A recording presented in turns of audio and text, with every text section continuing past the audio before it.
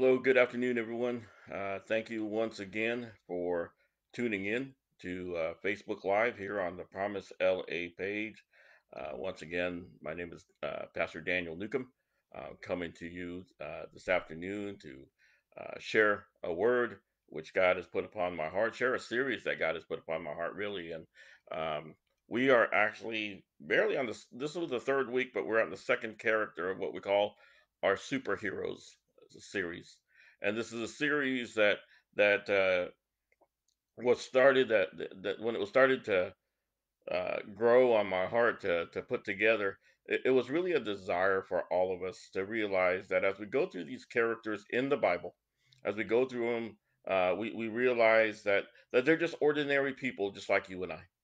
They're ordinary people that were used by an extraordinary God.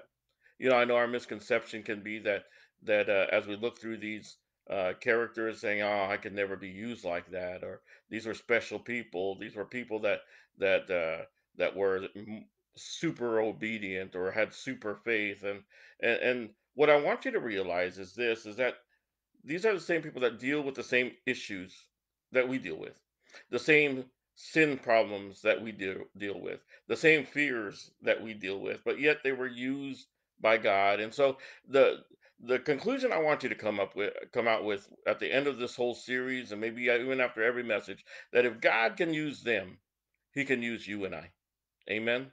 And last week we started talking about Moses, and Moses was a man who, if you remember the story, that Moses was grew up in the land of Egypt during a time when the nation of Israel was starting to grow and multiply. God started to bless the nation of Israel by bringing out more people and creating a multitude out of the nation. And it was part of that promise that He gave Abraham, that he was going to make him a father of many nations, and that's what God was starting to do while Moses was born in the land of Egypt.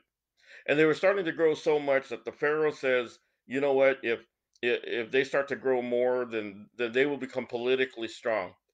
If they start to grow, then we can start to have some opposition.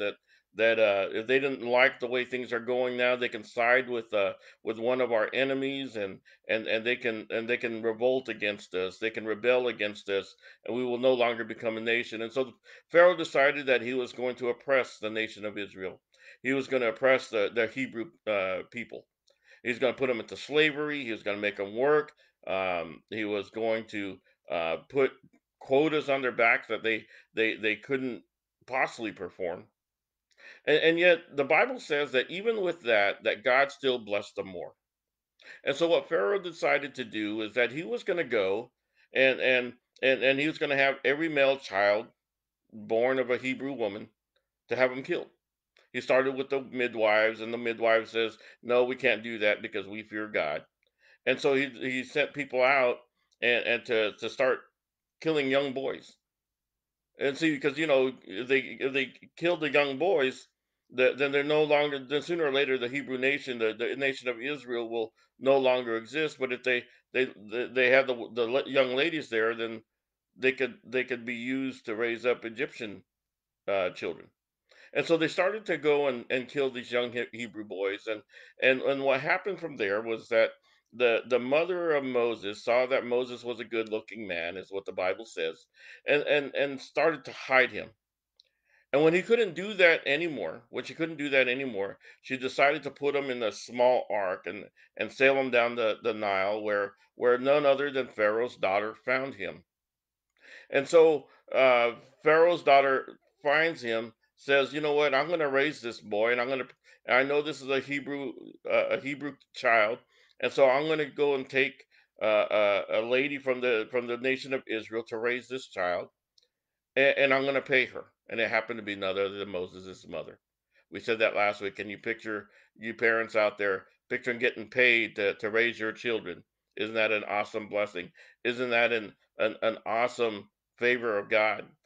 And see, little do we know that for 430 years, while the nation of Israel was under oppression and slavery, they started to cry out to God and said, "Lord, deliver us from this opposition, from this oppression, from this slavery, and all this time God was raising up Moses to be that leader to raise them out. But things didn't go well for Moses because as Moses was growing up, he saw a fellow Israelite, a fellow Hebrew man getting picked on by an Egyptian. So he jumped the Egyptian, killed him, laid out his body, buried his body so nobody would find it.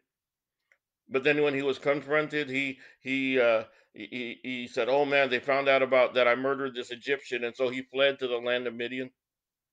And so Moses stayed in Midian for 40 years, where God called him back. And God called him back and says, "Hey, I have heard the cry of your fellow people, and I want you to go and lead them out of Egypt." At that time, Moses says, "No, Lord, I don't want to do it. Can't you call somebody else? I can't speak. They won't listen to me.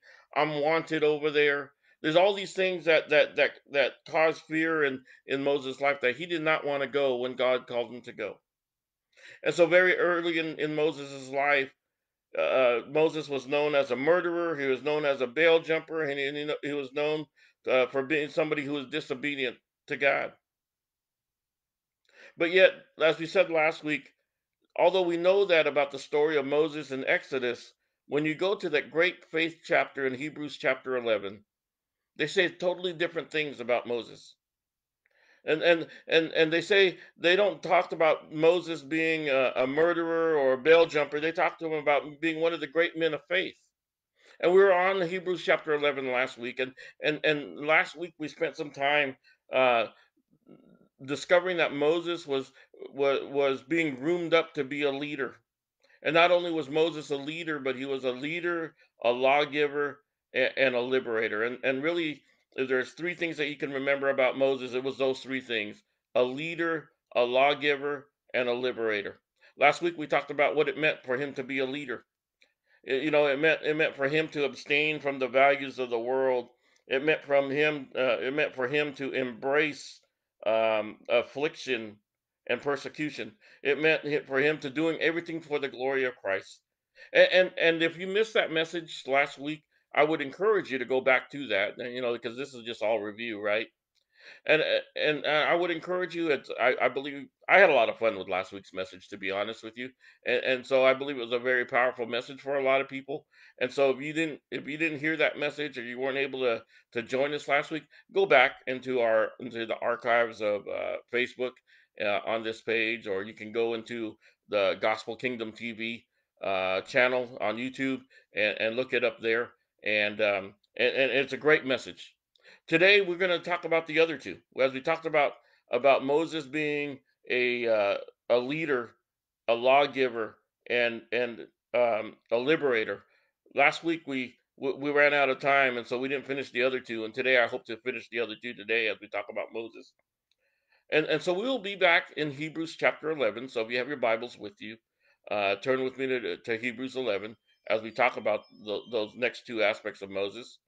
And what I want to do is I want to encourage you to see those aspects, those characteristics of Moses.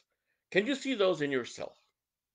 As we go through this great faith chapter about Moses, can you see yourself being a lawgiver?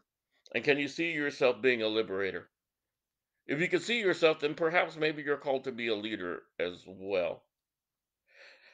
So before we go into these two things, I want you to think about that. I want you to consider these things. But let's go to God to prayer, as go to God in prayer as we talk about these things. Amen. Father God in heaven, we just want to give you thanks, and we want to give you praise. Thank you for your goodness.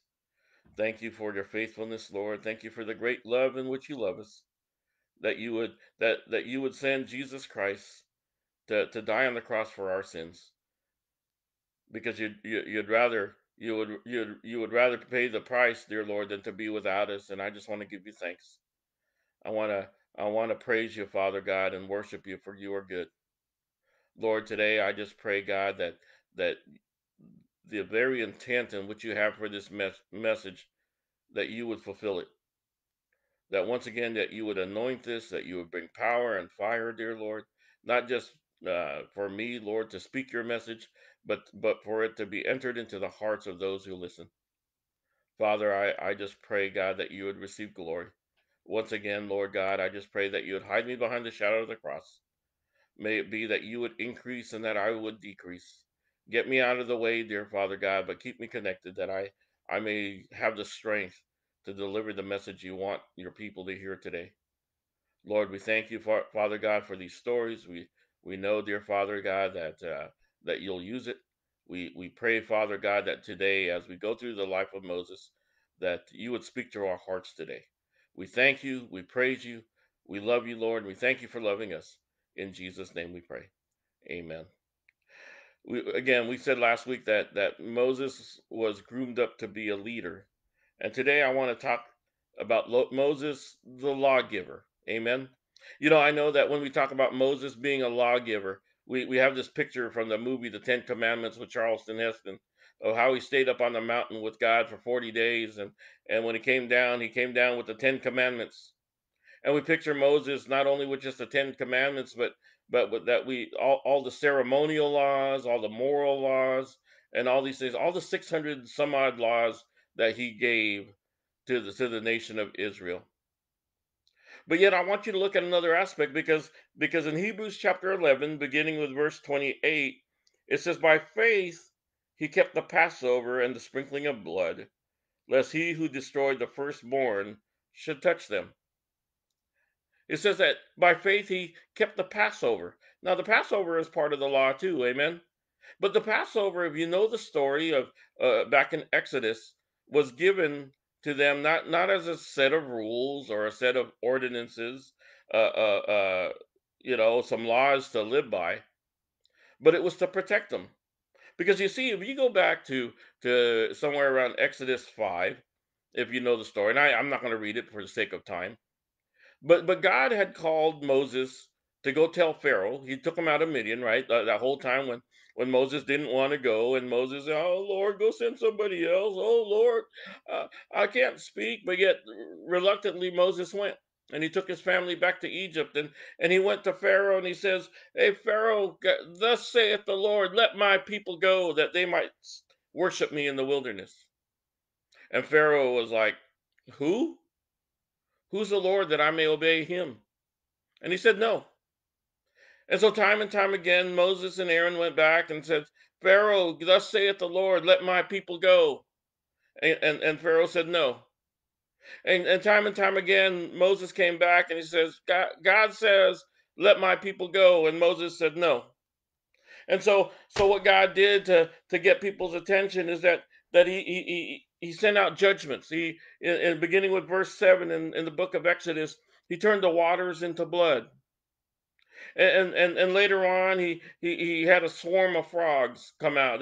They came out of the water, they came out of the land, they came out of the food, they came out of every corner of the house, and frogs came and lice came, swarms of flies came. And you thought the Inland Empire was bad, amen? The livestock were killed, the boils were on people's skin, hail came, swarms of locusts came, the darkness fell over the land, and God would send all these judgments and said, "You don't want to let my people go. Well, this is what's going to happen to you." And therefore God told Moses again, "Go tell them, let my people go." And Pharaoh said, "No." And so God says, "Look, on this night I'm going to kill the firstborn of every family. The firstborn of every male, the firstborn of every livestock, the firstborn of every pets." And here's what I want the nation of Israel to do. I want you to go and kill the lamb without blemish. And I want you to go take the blood of the lamb and put it on the doorposts of your house. And if there isn't a family out there that can afford the lamb all by themselves, I want you to gather into somebody else's home. And he says, when the death angel comes, when they see the blood on the doorposts, then he'll know to pass over that house because they're covered by the blood. Amen. And not to harm anybody in that household. Think about this, because it says that by faith he kept the Passover.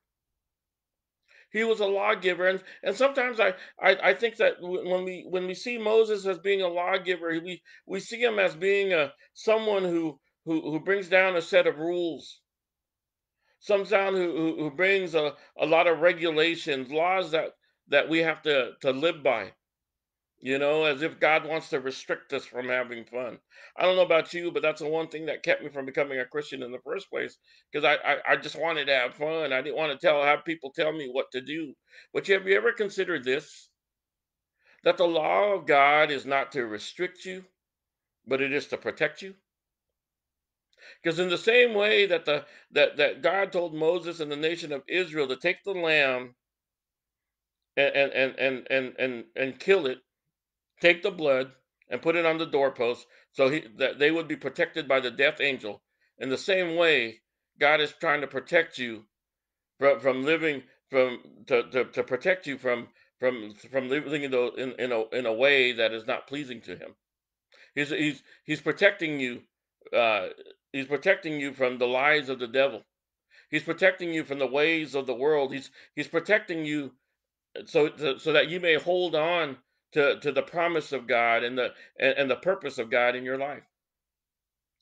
In John chapter 6, in beginning with, I'm sorry, chapter 6, verse 63, it said, Jesus says this: "It is the Spirit who gives life; the flesh profits nothing. The words that I speak to you are spirit, and they are life." He says, "The words that I speak to you, they are spirit and they are life." The words that Moses came down, it was so to give you life.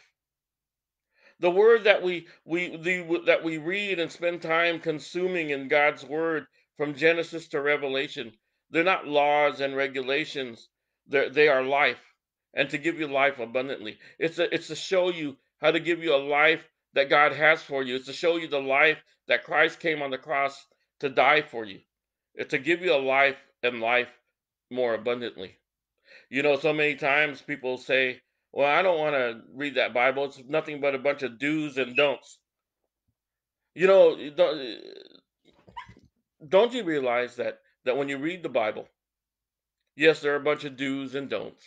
There are a lot of shalls and shall nots. But did you realize that God has shalls and shall nots for Himself? The Bible says that God says in His Word that He shall not ever leave you nor forsake you. He says in His Word that if the river starts to come, it shall not overwhelm you. If the fire is to come, it shall not consume you. The Bible is not a lot more than just rules and regulations. There are promises from God. There are promises to protect you from the ways of the world that would rob you of things that would rob you of things that would keep you away from God, to keep you away from His promises, to keep you away from His purpose. In this days that we're living in, I believe with all my heart that God is once again is calling out to us, saying to the rulers of this world, "Let my people go that they may worship me. Let my people go that they may come out to me and honor me." But yet the devil's not going to have that. We call the devil the ruler, the prince of this world, and he's not letting go. He's powerless, but he's not letting us go. If you know some of the studies that I've done here recently on spiritual warfare, I said that the devil comes to discourage you. He's already defeated. Amen. He was defeated at the cross at Calvary. Everything, the keys were to the kingdom were taken away from him. Jesus has it now, and he waits for you and I. But because he's defeated, the only thing that he can do against us, since we're already in victory, that he can come to discourage you. He can come to discredit you, and he can come to distract you. And I believe with all my heart that all these things that are going on around us, that he's coming to distract us. He's coming to look at the pandemic. He's wanting us to look at the division. He's wanting us to look at the economic unrest, and he wants to distract us with with the political unrest that is soon to come. I believe with all my heart, and he's coming to distract us from all that. And here, all this time, God is saying, "Come out of there, come out of there, come out of this world." Let my people go that they may worship me. And God just wants us to come out to worship him, but yet we're distracted by all the things around us. And then there's also another aspect where I just truly believe that God allows this to happen. All this in this unrest that we're experiencing, these trials that we have never seen before. That he's causing us to see that this what this world it can give us, really, and what this world is made of, what this world will be like without him. So many times people have asked, they say, why is God doing this? Why is he allowing this to happen? Remember, we kicked God out of the schools. We kicked God out of the courthouses. We kicked God out of the government. We kicked him out of the parks. I dare say there's some churches that kicked them out of there too. And God wants us to show us that to allow this to happen in the world, so that we could see how bad this world can get, and we could see how good he really can be. And that should be us as lawgivers, not that we're just calling people out on their sin, but they're calling them in to a relationship with him through Jesus Christ. The Bible says that that by faith Moses kept the Passover. That's how he was a lawgiver. He protected them from death. He protected them from an eternity without God. That's what being a lawgiver is. It's not about giving up a set of rules, but it's about declaring a message that comes from the gospel of Jesus Christ. Being a lawgiver is not putting people under condemnation or judgment, but it's about people giving life. It's not about rules or regulations, but it's about life. Jesus says that these words that I speak to you, they are spirit and they are life. And for those of you, whether you're a pastor, a preacher, an elder, a teacher, or whether you're just starting out trying to figure out your purpose in Christ, my prayer for us is that as a body of believers, is that our law giving message will not just be about rules or regulations, but it would be about life. It would be about hope. It would be about salvation that's found in Jesus Christ. Amen. The next thing I want to share with you is that not only was Moses a lawgiver, but he was also a liberator, a leader, a lawgiver, a liberator. Come with me to verse 29. It says this: By faith they passed through the Red Sea as by dry land, whereas the Egyptians, attempting to do so, were drowned. Again, go back over to the story in Exodus chapter 14. In Exodus chapter 14, um, Pharaoh says, "Go ahead and go. I don't want all these judgments on my land anymore. I don't want the lice. I don't want the blood in the water. I don't want the livestock to be dead. I don't want the darkness. I don't want any of this stuff. So you know what? You guys go ahead and go." And the Bible says that by the time we get to Exodus 13 and 14, that Pharaoh changes his mind. It's funny how a hardened heart can stay hardened. Amen.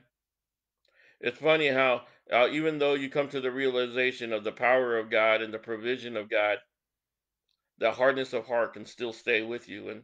And that's a little side note. But Pharaoh says, you know what? Call all the armies. I don't want to let those guys go. I'm not going to let them go. Go back after them and bring them back. Bring them back to the land of Egypt. And so they go chasing, running after them. And the scene is that the whole nation of Israel is standing on the shores of the Red Sea. And they're crying out. It's like, oh no, they're coming to get us.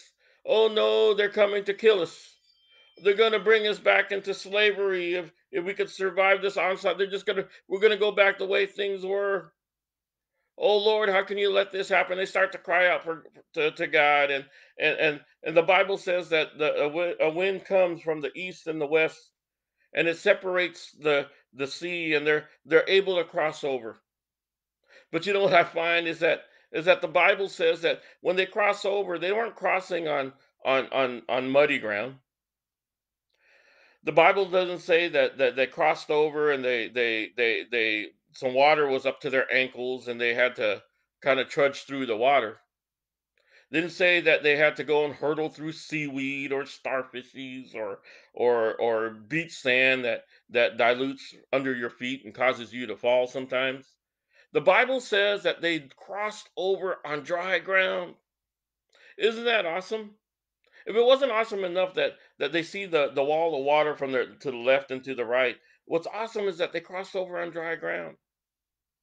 There's a message in that because when God calls us out of oppression, when God calls us out of slavery, of sin and death, He puts you on dry ground. He puts you, as a matter of fact, He puts you on more on that. Psalm 40, verse 2, He says, He also brought me up out of the horrible pit, out of the miry clay, and set my feet upon a rock and established my footsteps.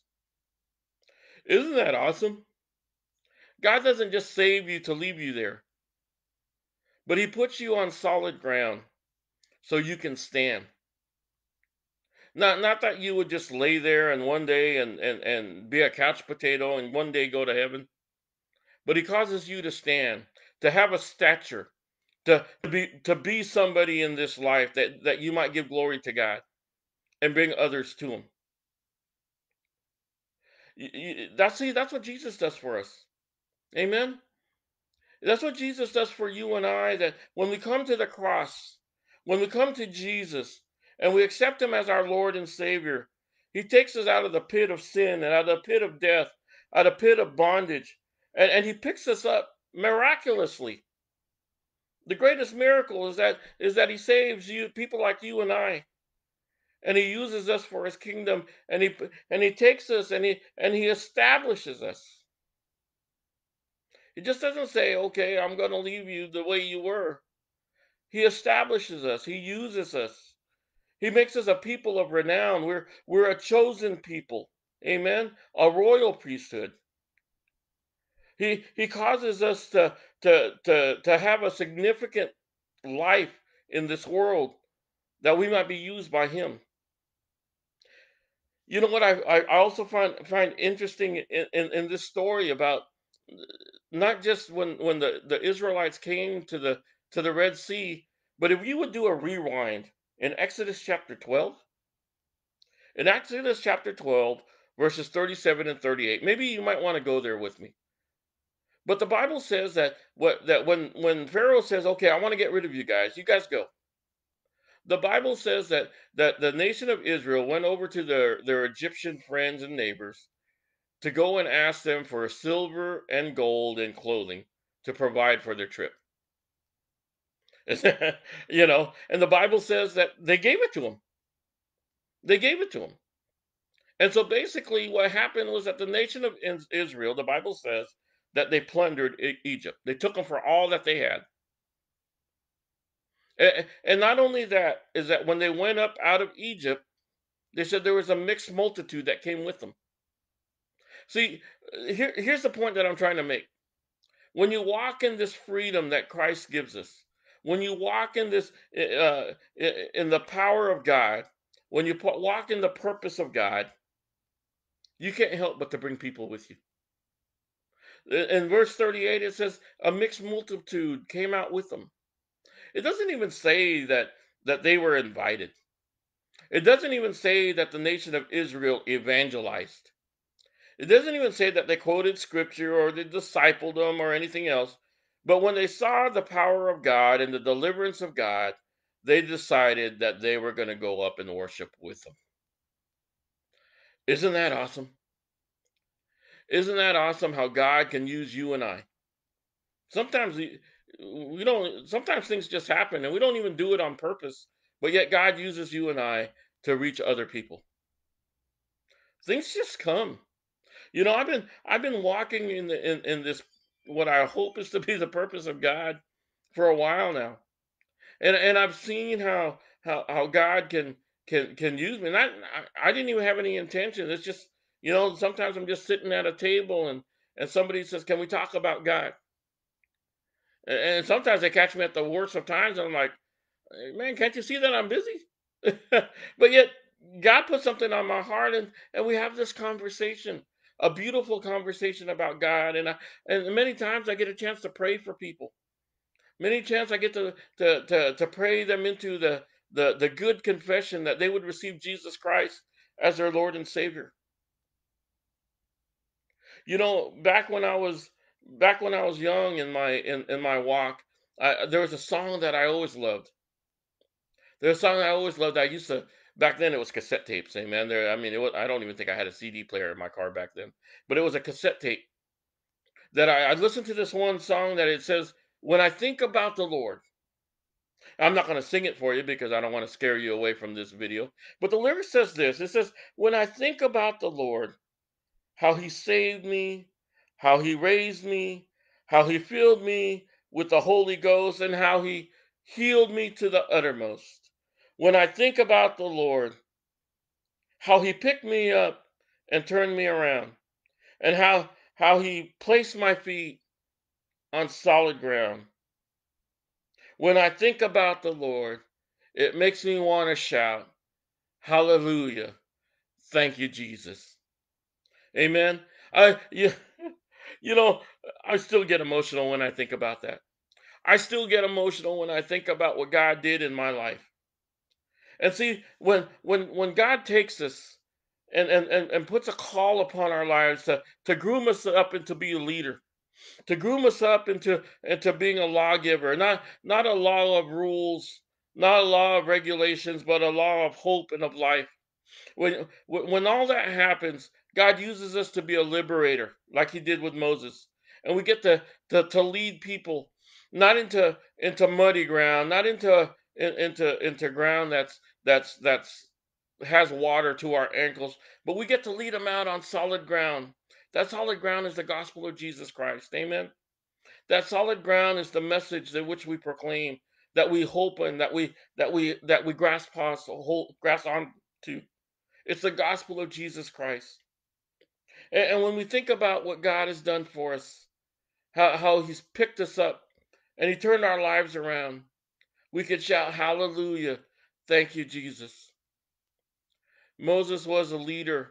Moses was a lawgiver, and he was a liberator. My prayer for us today as a church, especially in these trying times, that we would be that. We would follow the example. Now remember, Moses wasn't remembered for being a murderer or a bell jumper. Moses was remembered for being a man of faith. It says, by faith, Moses. By faith, Moses. By faith, Moses. Moses, by faith, forsook everything else behind him. He forsook the values of this world. He forsook the pleasures that he could have had in Egypt. He forsook all those things, and he saw God at a distance, and he says, "That's where I'm heading to." I know that there are times in his life, like I always said at that one encounter where Moses saw the burning bush, and he was talking to God, and he says, "Lord, I don't want to go. Lord, I don't have eloquent speech. Lord, I'm too afraid to go." Today, maybe that's you. You listen to this message, and we study about the life of Moses, all the things that he had to go through. I believe we're heading to these days where it's going to be some of the hardest things we've ever had to face as Christians. I hate to say it, but the Bible even declares that some people will even fall away. My prayer for each and every one of us, we would grasp hold of some of these principles, and we would not be a people that fall away, but we would grab hold of the message that we treasure, a message that God has given to each one of us, that by grace we have been given a free gift through Jesus Christ. He's given us eternal life. He's given us salvation. One day, our we get to go to the pearly gates and say that we have reservations one day, right? Our names are written in the Lamb's Book of Life. Those are our reservations to get in. Just like when we go on vacation, we whether it's on a plane or a hotel or whatever, We look to see if there's some reservations out there. We have a reservation waiting for us one day in heaven to be with Jesus. You know, there's a part of me that I can't wait for that day. I can't wait for the day that one day there'll be a big reunion in the sky.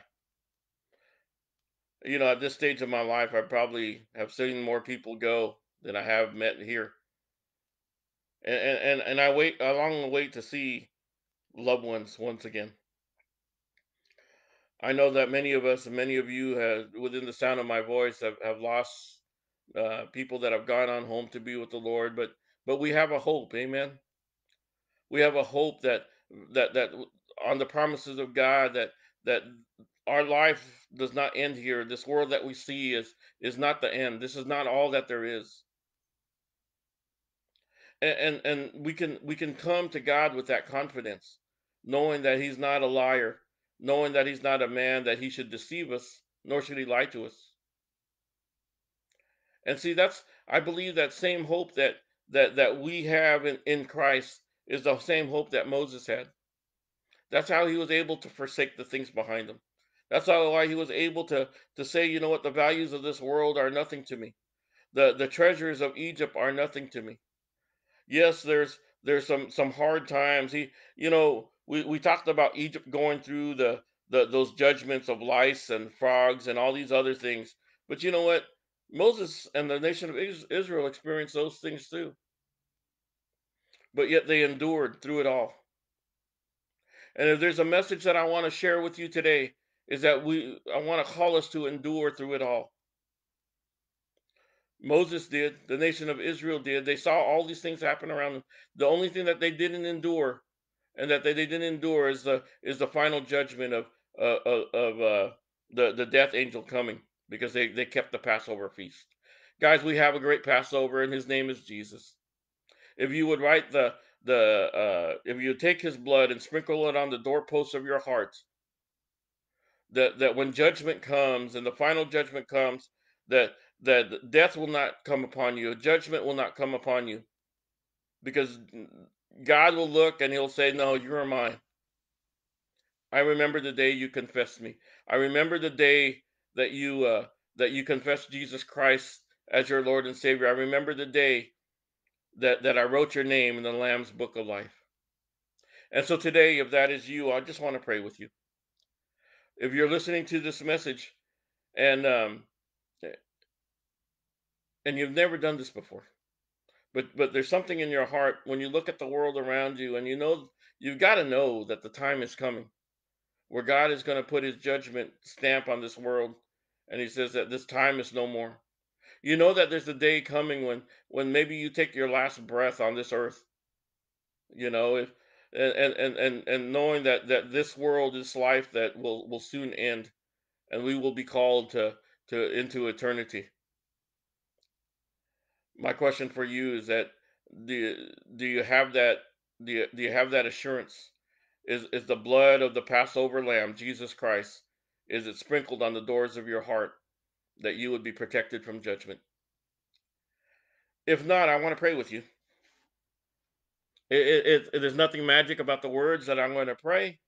There's nothing magic about like as if it was a recital or a prayer book or anything like that. But it's what's on your heart. And today I want to plead with you today that those of you who have never accepted Jesus Christ as your Lord and Savior, that maybe today is the day. So what I want to do is I want to lead you into a short prayer. And I want you to ask God to forgive you of your sins. That as you confess your sins to Him, that He would forgive you of those sins. And that you would be washed white as snow, like the Bible says. And that you would receive Jesus Christ as your Lord and Savior. Today, if that's you, I just want you to pray as I lead you into this time. All you got to do is say this: Dear Lord Jesus, I admit that I am a sinner, that I have done things contrary to your word and to your ways. I ask you to forgive me of my sins. I ask you to wash me white as snow. I receive you now as Lord and as Savior, knowing that you paid my price on the cross and the blood that was shed for my sins. I receive you today. I pray that you give me the Holy Spirit that I may live the rest of this life for you, that I may give you glory. Put me upon that rock in which to stand and grant me your purpose. In Jesus' name, amen. Today, if that is you and you said that prayer, whether it's here live or whether you listen to this message later on down the road, you're looking through the archives and this is the message that you decided to listen, then I want you to leave us a note here, maybe on the comments section here on Facebook Live, or maybe you want to send us a private message here on Facebook. You can also do the same thing if you're catching this on Gospel Kingdom TV. You can leave a message there um, on YouTube as well, and we'll reach out to you. Or if you'd like even a little bit more um, privacy, I guess you could say you can reach us on via email at promiselosangeles@gmail.com. And all you got to do is say, Pastor Daniel, I received Jesus today, and I want to stay in contact with you. I want to give you some material. I want to get a Bible into your hands if you don't already have one. I want you to be fully equipped to know of this decision that you have made. Also, I want to invite you to like this page on here on Facebook. If you're just listening to it now, that you would listen to or see the announcements that we have during the week, some of the devotionals that one of our other staff was going to usually post on this page during the week, that also some announcements regarding our prayer meeting that we have every Thursday night. I would love for you to come and be a part of that. Over these next few months, we got some announcements about how things are going to be going with our quote unquote Sunday services. I'm excited to see that. And so um, please stay in contact, stay connected. We're called to be in community with one another. Amen. And so I want you to be a part of that. We got some exciting things ahead of what God is going to do. But most of all, you're not meant to walk this walk alone. You're not meant to.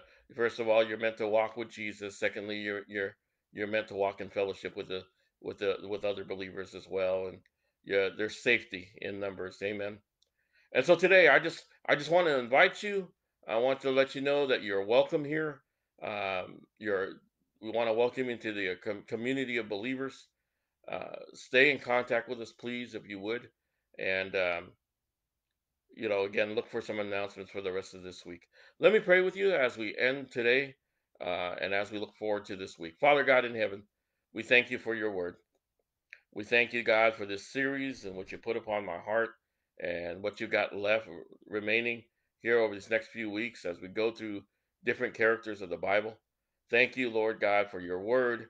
Thank you for everything, Lord, that you love us enough, Lord, to reach out to us and that you continue to reach out to us. Bless us, we pray, Lord. Bless those within the sound of my voice. Fulfill their needs, Lord. Touch their hearts. May you provide for them. May you demonstrate to them that indeed you are God.